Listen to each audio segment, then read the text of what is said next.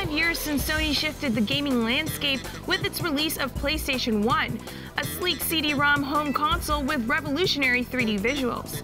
Years later, PlayStation has over 4 consoles under its belt and a long list of developer partnerships that have produced game-changing titles. So, to look back at the best of those titles, here's our list of the top 5 PlayStation games that made history. Metal Gear Solid is one of the best games on PlayStation, and if you talk to anyone who's played it, they'll tell you that the Psycho Mantis boss battle is unforgettable. Throughout it, Psycho Mantis shows off his psychic powers by breaking the fourth wall, like when he forces players to plug in their controller into another port to continue playing. It was groundbreaking and inspired other developers to think differently about the way games can interact with players. In 2005, the gaming scene was filled with action-adventure games that featured fast-paced action with upbeat music. So it was risky when the story-focused game Shadow of the Colossus hit shelves with its minimalist style. Despite that, Sony had a hit, and gamers were captivated by the immersive gameplay. The game forced players to question the ethics of slaying peaceful beasts to save a character they barely knew. It continues to be influential and even inspired games like Journey and Limbo.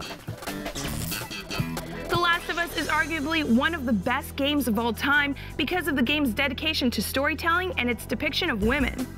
When players first dive into its post-apocalyptic world, the first 15 minutes takes players on a roller coaster of emotions.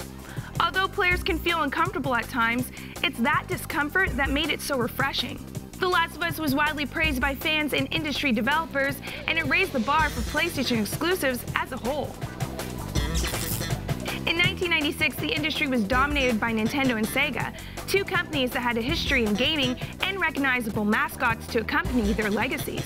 So, when PlayStation debuted Crash Bandicoot, a platformer that featured an edgy Bandicoot named Crash, it also brought with it a new mascot that would go on to be iconic. Crash's success was in part because of great marketing, but also because of the game's distinct animation, catchy music, and overall success. Crash Bandicoot's release solidified PlayStation's place amongst its competitors. Final Fantasy and PlayStation are now so intertwined that it's weird to think that the iconic partnership might not have been if it wasn't for Final Fantasy VII.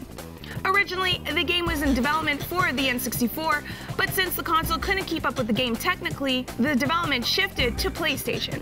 Luckily, the game's widespread success grew Square's confidence in the console, and they moved all their titles in development to it. Although the two companies aren't solely exclusive anymore, their partnership is still one of the most historic.